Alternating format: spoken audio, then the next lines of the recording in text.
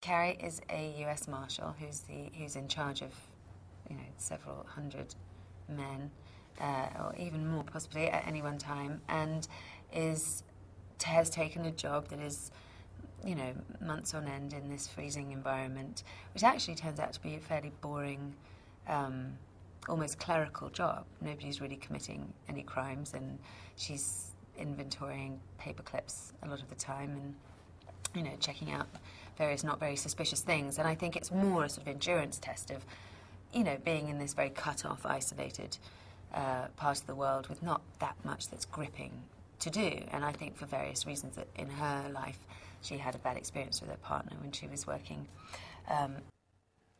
not in Antarctica, and so has decided to come out to this place to sort of take a breather and sort of cool off from all that and not be dependent on anybody for a bit while she licks her wounds. And then while she's there, various events take place that liven it all up a bit.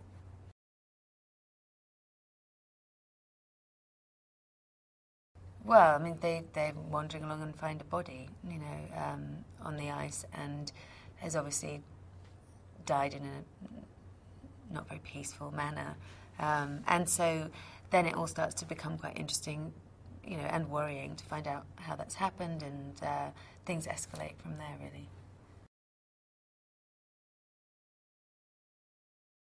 We did manage to have a brilliant time together. I mean, they're just among the best experiences I've ever had with any actors. And I used to go completely bereft. It was like the end of summer camp, so one of them would get a week off and would leave.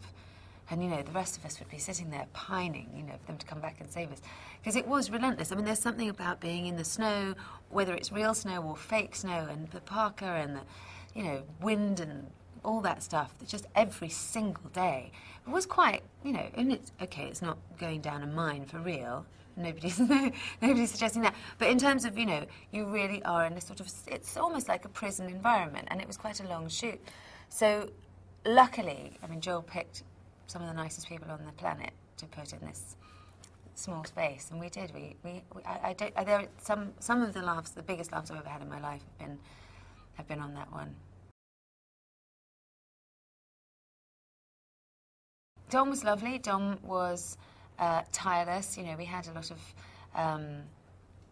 really hard conditions, and Dom was absolutely good-humoured and giggly and good-natured all the way through.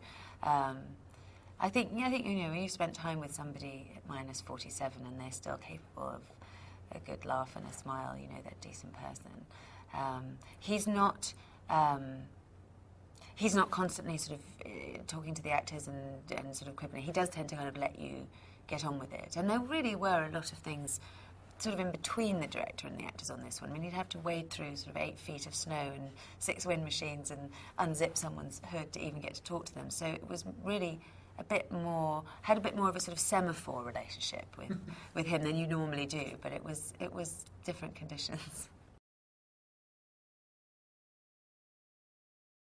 I think that it's an environment that has very rarely been seen on film, and I think that the threat that's coming towards the characters is partially from that environment and partially from what we find out as the film goes along. So there's a sort of double aspect to the thriller, because the peril that we're in is coming from various different sides. Our intention is that the movie is exciting and absorbing and gripping, and I think there's some nice relationships between the actors and the movie as well.